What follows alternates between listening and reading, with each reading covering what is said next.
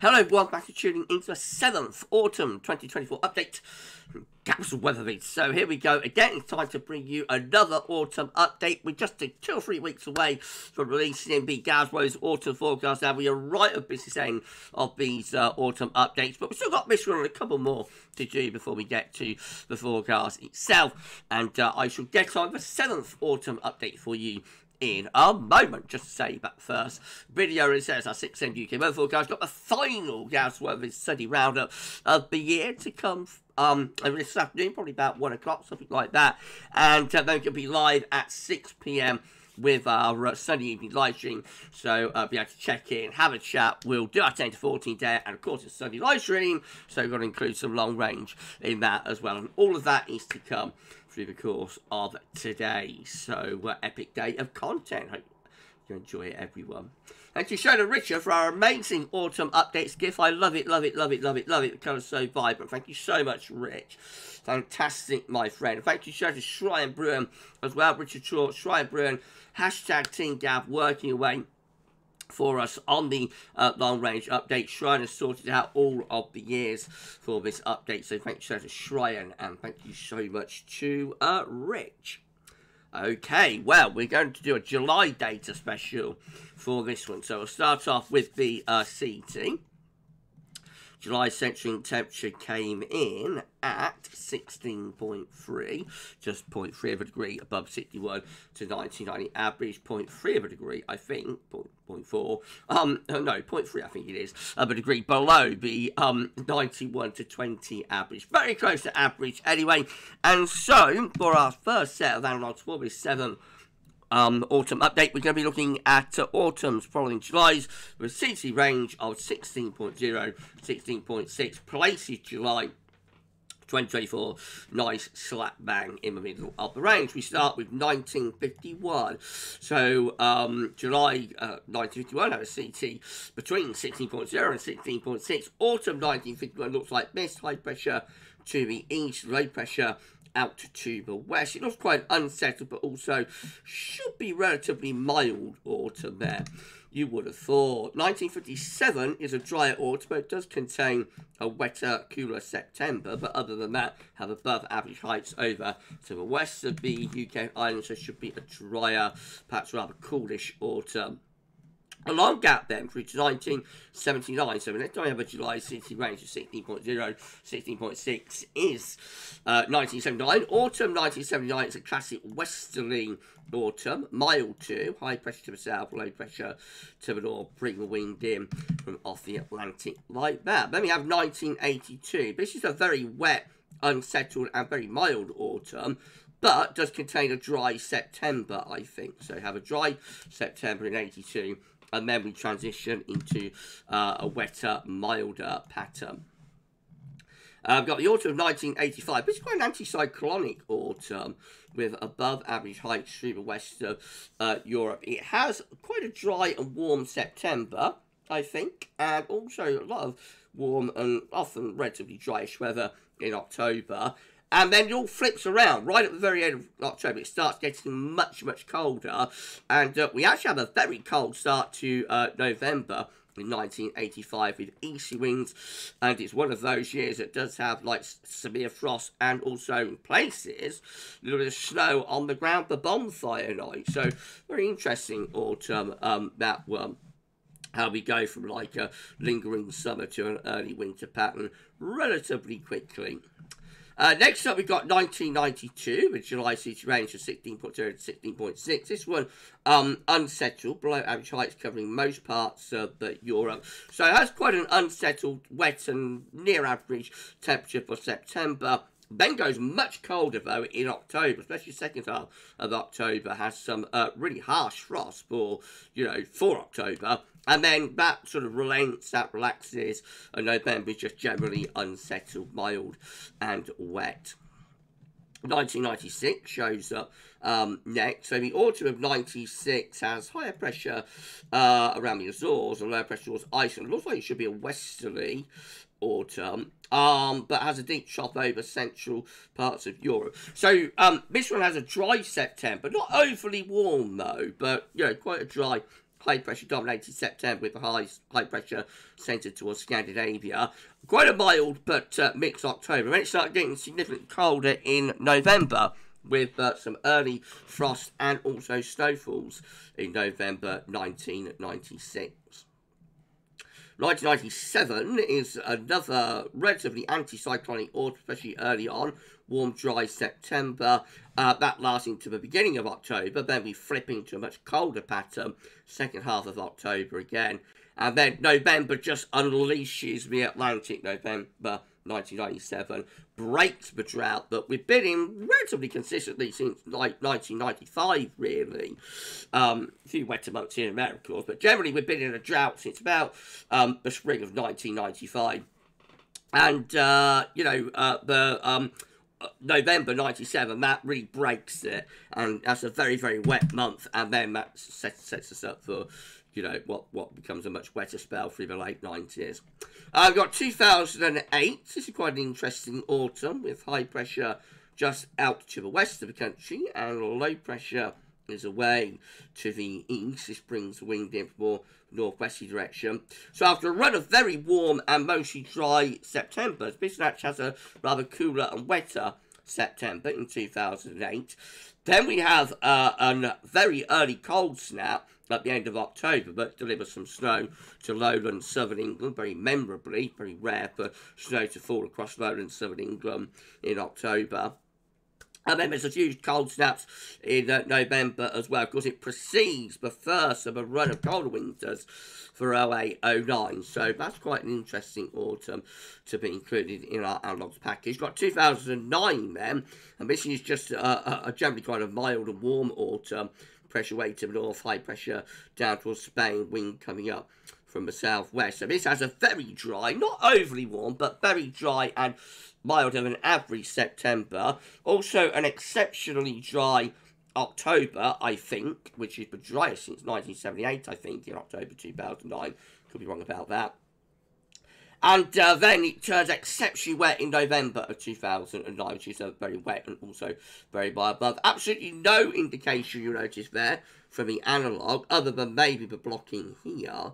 Sorry, but absolutely no sign there within that autumn analogue of the of what's going to happen for the winter of 2009-2010. So quite an interesting autumn again, that one. Then we got 2015. This is generally dryish autumn until late on, then it turns mild and exceptionally wet. Has quite a cool September in 2015. And then October, November gradually pick up more of an Atlantic influence, exceptionally wet in the northwest, and also exceptionally mild in November 2015. And then last we got 2023, last autumn, and this one generally an unsettled autumn with low pressure in off the Atlantic. Remember, it did have an exceptionally hot spell in September though, and the first time we've had a 17 Celsius CT September was last year in 2023.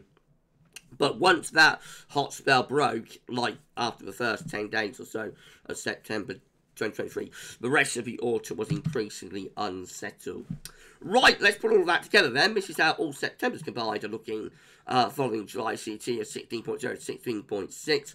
More of an anticyclonic influence for September this time, with higher pressure across west of Europe, lower pressure is away to the northwest. That will bring the wind up from more of a southerly southwesterly direction. Is that the sign of a change? You'll notice, or you'll know, if you've been watching the autumn updates regularly, that generally our autumn updates this year have been tending to favour a cooler, wetter September pattern. Is that the start of a shift late on in the autumn updates to a drier, warmer September pattern?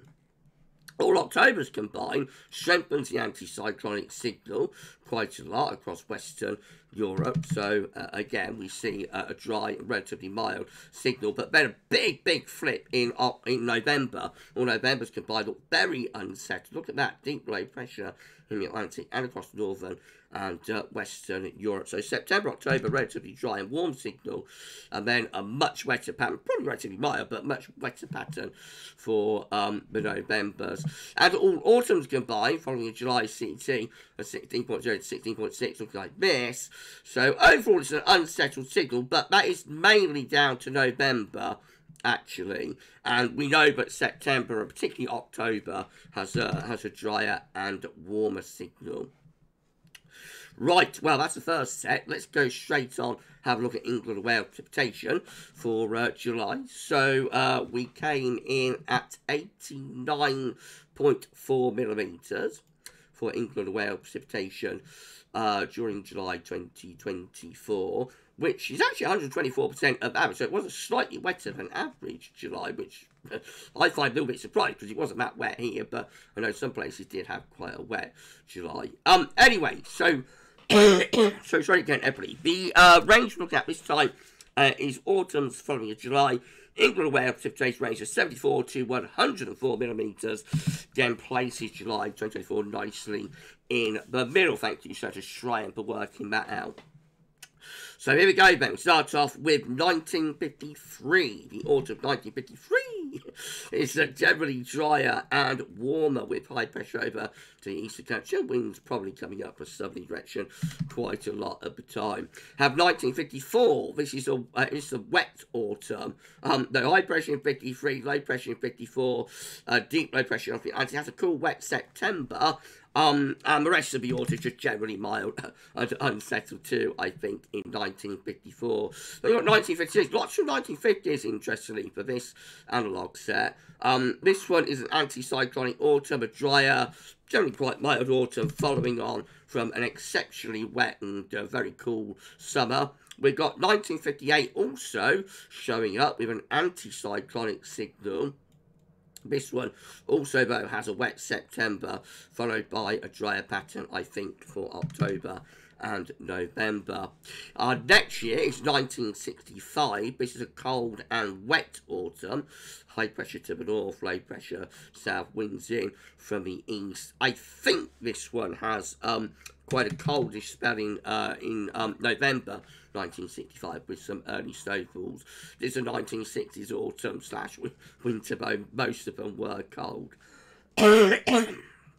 Oh dear, let's persevere. We've got 1973 coming up next. This one is a drier, quite anticyclonic, and I think relatively mildish sort of autumn, perhaps with one or two colds. That's one to forget, I think, in 1973. 1978 shows up next, one in England Wales precipitation range of 74 to 104 millimetres. This was a very dry and warm autumn. High pressure anchored and rooted over west of Europe. Low pressure is away to the north. So the thing with that autumn is very dry and quite mild in September, exceptionally dry October in 1978 as well. Generally very dry and mild also through most of November, but then suddenly, and you don't get it from the analogue what's going to happen at all there, but suddenly the last week or so of November 1978, the heights to the south collapse, but low pressure plunges southwards along with the jet stream, and we start going off and running, building the building blocks into what becomes an exceptionally cold winter. 78, 79, the last time we had a sub-zero CT January was in 1979. Get absolutely no indication of that from the autumn analogue. Again, just goes to show that sometimes autumn will give you a heads up about what's to come for the winter ahead, thinking like of 2010. Sometimes, though, you get no heads up at all, no indication at all from the autumn about the winter ahead. And 1978 is a good example of that. Right, let's go on then. Go on to 1980. Quite a good bit, isn't it? Put in a little bit more info to this one. So, 1980, just generally quite a mild autumn, but I think it does have a cold snap in early November. 1985, it's back again, anticyclonic, generally mild autumn through September and October, as we explained, turns much colder at the beginning of November.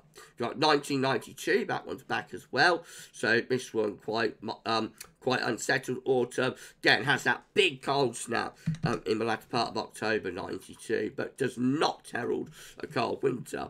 We've got 1993, this is a cold autumn, high pressure generally centred to the north, low pressure to the south, winds in from the east.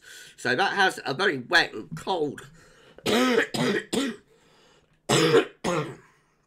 goodness gracious me, so sorry everyone. That has a very wet and cold spell in September, late in September. October, quite cool and, you know, early frost and whatnot. And November's cold in 93 as well, with easy winds and early snowfall. So that's the last time I think that we had like what I would class as a genuinely cold autumn from start to finish. And there it is showing up in our July England precipitation range of 74 to 104 millimetres. You've got 2002, so this one has a warm, dry September, then turns much wetter in October, very wet October, and also a wet November as well. 2004 has high pressure, lots of high pressure, in the Atlantic. This is another warm and dry September, followed by a much wetter October, and then November is just generally nondescript, quite mild and relatively, you know, relatively average. We've got 2005, which is an exceptionally warm autumn. High pressure across northern and western Europe, dragging up wind from the south. So very, very warm, hot September, really. CT in the 15 Celsius bracket. Also very warm, hot October in the 13 Celsius CT bracket. First half of November is very warm as well. 2005 was very mild. Then it flips. Second half of November turns much colder. With some late season or some early season snowfalls, I should say. Late season for autumn, but early season for winter snowfalls. Then we have 2015, that's back again as well, so it turns exceptionally mild and very wet in November, setting up the warm winter, I say warm winter of 2015-16.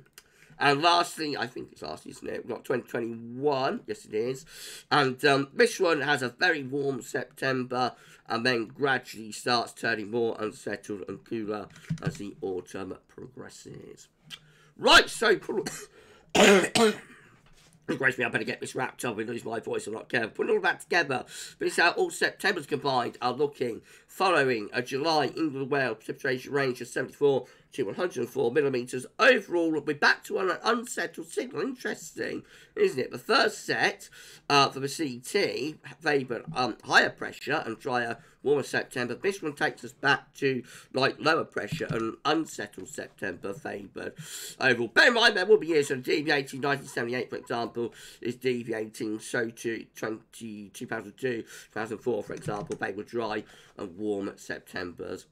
All Octobers combined goes anticyclonic on average with high pressure across Western Europe and in the North Atlantic, so a drier, warmer October favoured. Again, going to be years that are deviating on that. For example, we've got 2004 and 2002, which were both wet in October. And then all Novembers combined look like that, with high pressure generally just to the west of the country. So still an anticyclonic signal, a little bit of cold snap potential maybe, wind sometimes going into the north there in some of those Novembers. Lastly, all autumns combined, following a July England Wales precipitation range 74 to 104 millimetres. Looks like that. It is an anticyclonic signal with above average heights across the UK and Ireland. Bear in mind, September obviously is a much more unsettled month in this set, with high pressure coming into play in October and November. Right then, so we're done. I thank so much everyone for tuning in to our... How long are we talking for? 18 minutes? Quite a decent length. Thanks so much. Sorry again, everybody. Thank you so much, everyone, for tuning into our 7th autumn 2024 update. As I said, we've just got 2 more updates to go. One more season 1 roundup, and then we're releasing the GavsWeatherVids autumn forecast on the 25th of August. So it's all getting very exciting. We're on the final rundown on the home stretch now to the autumn forecast, and a couple more updates to go, and then it will be release day. Thanks to Richard for our amazing gift, and thanks to Shrine sorting out the years, and we're going to be back a little bit later on with the final GavsWeatherVids Sunday roundup of the year, and we'll be live at 6 PM with your 10 to 14 dayer, so I shall see you a little bit later on for that one. But for the 7th autumn 24 update, that's all for now, and thanks for watching.